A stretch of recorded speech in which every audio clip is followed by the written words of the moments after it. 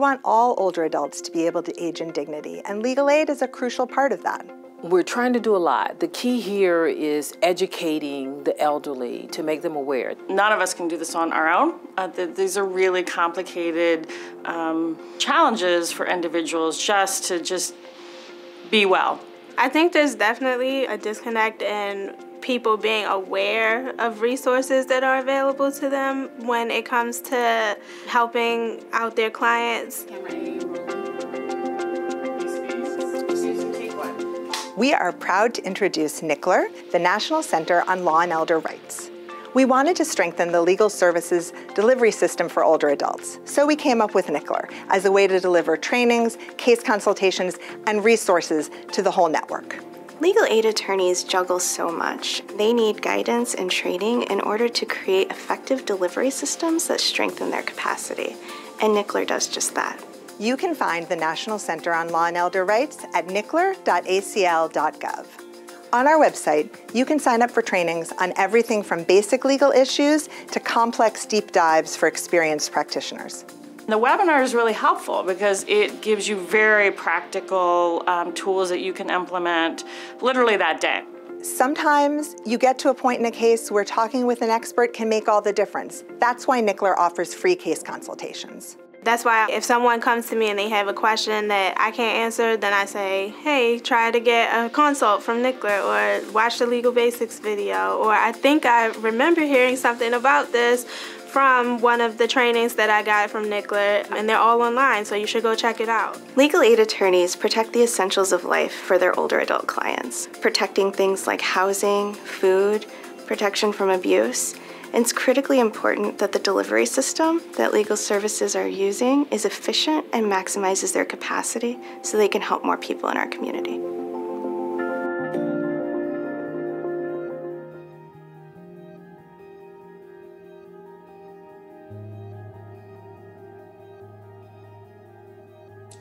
The COVID-19 crisis has made this past year an unprecedented and challenging one, but the legal services and aging and disability communities have shown amazing resilience and dedication in continuing to provide core services to older adults who have been really deeply impacted by this crisis.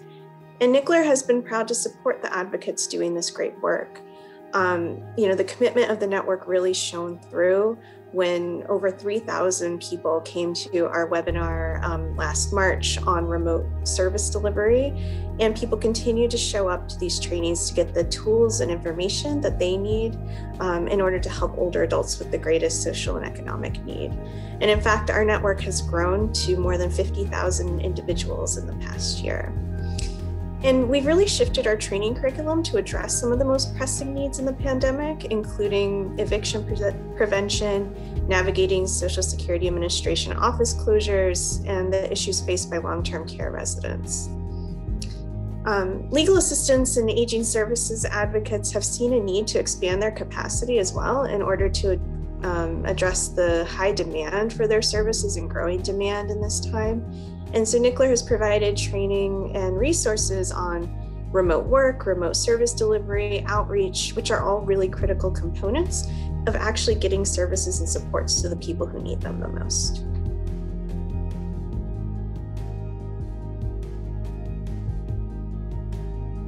We've been particularly excited to bring trainings on trauma-informed lawyering practices to our broad NCLER network.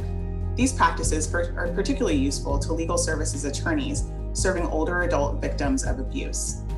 By using trauma-informed practices, attorneys are able to better connect with their clients, provide more useful referrals to community services, and provide truly client-centered advocacy.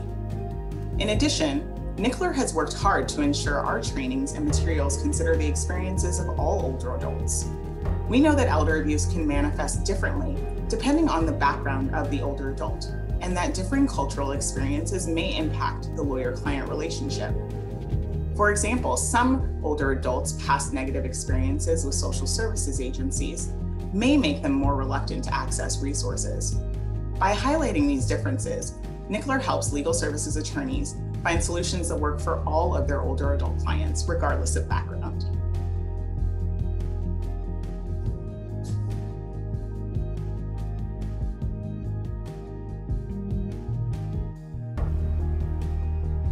We are so grateful to have NCLER be recognized with this award.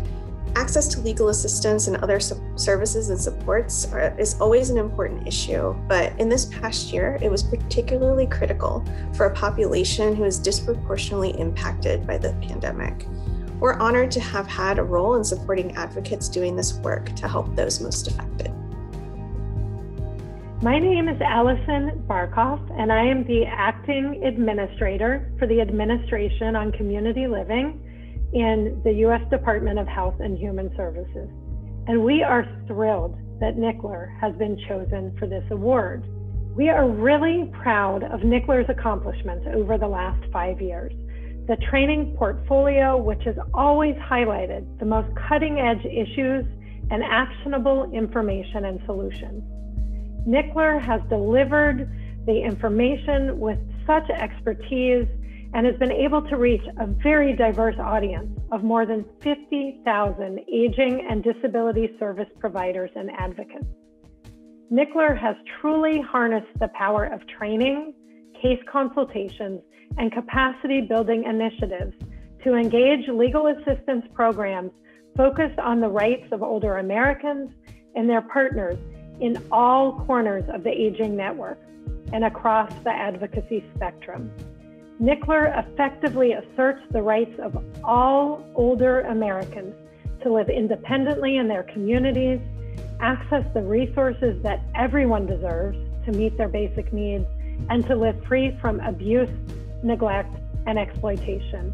We are so grateful that after 5 years, NCLER has truly become the one-stop shop for resources and training for elder rights and elder justice legal solutions focused on older adults with the most need. This award is so well deserved and is a wonderful way to be recognized by the larger aging advocacy community. Thank you again for this honor, and congratulations to all who work with NCLER.